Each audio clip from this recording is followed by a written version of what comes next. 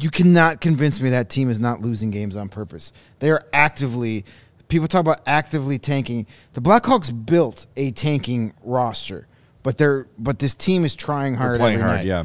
The Blue Jackets are a bunch of suck-asses. Yeah. And that team is so much better on paper. They literally – the game was tied last night. 2:37 to go. Tied at 4, and they lost 7-4. Because Johnny Gaudreau somehow doesn't have the speed to catch Max Jones from behind. They are actively losing games. That team should not be that bad.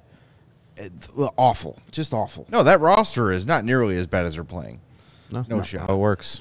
At least the Hawks aren't trying to lose games on the ice. They're trying to lose games in the front office, but they're not trying to lose them on the ice.